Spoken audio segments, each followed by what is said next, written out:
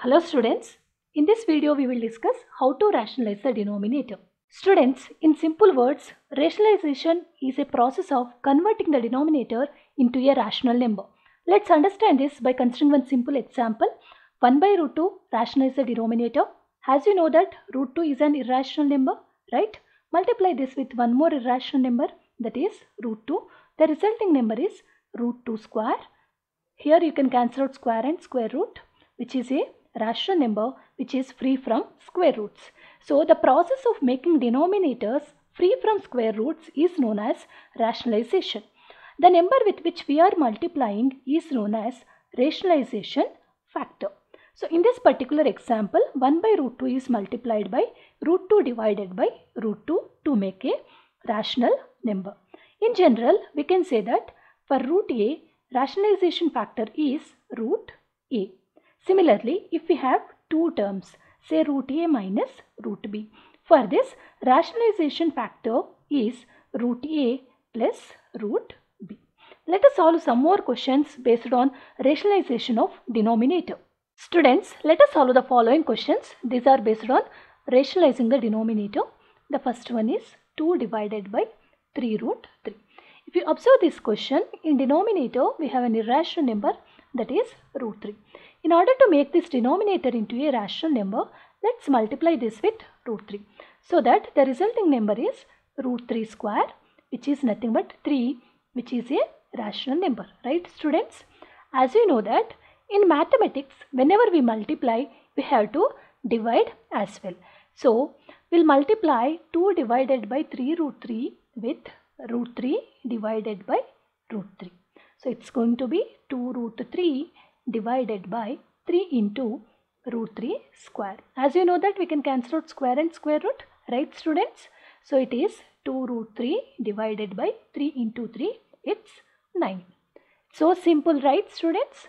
Let us look into the second question. The second question is 1 divided by root 7 minus root 6. Students, if you observe this, here we have two terms. So for such type of questions, we have to consider conjugate of the given denominator. Here comes the question, what is conjugate, right? So if I consider one example, if it is x plus y is a term expression, then for this conjugate will be x minus y, right students? Based on this concept, the conjugate for this will be root 7 minus root 6 conjugate is root 7 plus root 6.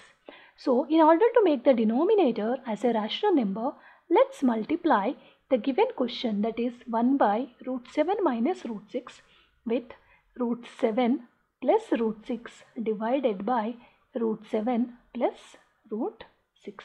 So it's going to be root 7 plus root 6 divided by root 7 minus root 6 into root 7 plus root 6, right students? If you observe the denominator, which is in the form of a minus b into a plus b, right? So which is, let me write the identity first, which is root a minus root b into root a plus root b.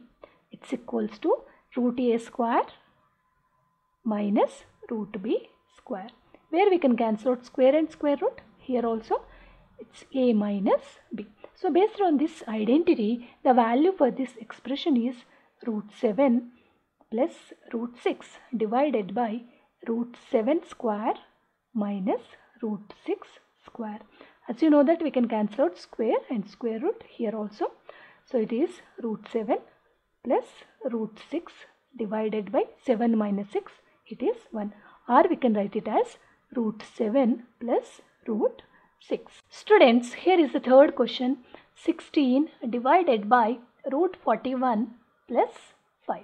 If you observe the denominator, here also we have two terms. So let's consider the conjugate of the given denominator, which is nothing but root 41 minus 5. So let's multiply the denominator with root 41 minus 5 divided by root 41 minus 5. So it's going to be 16 into root 41 minus 5 divided by root 41 plus 5 into root 41 minus 5. which is in the form of root a plus b into root a minus b. Let's write the identity for this, which is root a square minus b square. Here we can cancel out square and square root. So it's a minus b square. Right, students? Let's apply this identity over here. It's 16 into root 41 minus 5 divided by root 41 square minus 5 square. So it's 16 into root 41 minus 5 divided by 41 minus 25. That is equals to 16 into square root of 41 minus 5 divided by 41 minus 25 is 16. So cancel out 16 and 16. So it's square root of 41 minus 5. Students, let us solve some more questions based on rationalization of denominator. The first one is root 3 plus root 2 divided by root 3 minus root 2. If you observe the denominator, here also we have two terms. So let's consider the conjugate. So that is root 3 plus root 2 divided by root 3 minus root 2 multiplied with root 3 plus root 2 divided by root 3 plus root 2. Right, students? So it is root 3 plus root 2 into root 3 plus root 2 divided by root 3 minus root 2 into root 3 plus root 2. I hope that you will be able to recollect identities which we have discussed. So we can write this one as root 3 plus root 2 whole square divided by root 3, which is in the form of root a minus root b into root a plus root b. So we can write it as root 3 square minus root 2 square. As you know that root a plus root b whole square identity is a plus b plus 2 into root of ab. So let's apply this identity over here. It's 3 plus 2 plus 2 into square root of 3 into 2 divided by denominator part. Here we can cancel out square and square root. Here also square and square root. So it's 3 minus 2. It's equals to 5 plus 2 root 6 divided by 1. Or we can write it as 5 plus 2 root 6. Right, students? Students, here is the fifth question. 4 root 3 plus 5 root 2 divided by root 48 plus root 18. Before rationalizing the denominator, let's try to simplify the denominator part. That is square root of 48. As you know that we can write it as 16 into 3. Right? So that is equals to 4 root 3. Similarly, square root of 18, we can write it as square root of 9 into 2, that is equals to 3 root 2. So let's write these values in the denominator. So it is 4 root 3 plus 5 root 2 divided by 4 root 3 plus 3 root 2. Let's take conjugate of the denominator, that is 4 root 3 minus 3 root 2 divided by 4 root 3 minus 3 root 2. So that is equals to multiply this term with this term. So it's 4 root 3 into 4 root 3 minus 3 root 2. Right, students? Plus 5 root 2 into 4 root 3 minus 3 root 2. And in the denominator, which is in the form of a plus b into a minus b. So we can write it as a square, that is 4 root 3 square minus 3 root 2 square. This is equals to 4 root 3 into 4 root 3.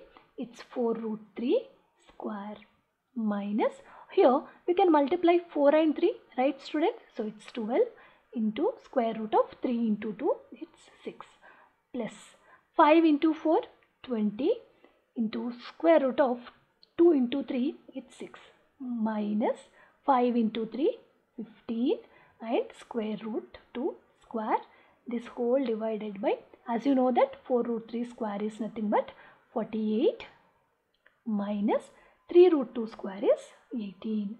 So this is equals to 4 root 3 square is 48 minus, here minus 12 root 6 plus 12 root 6. So we can subtract.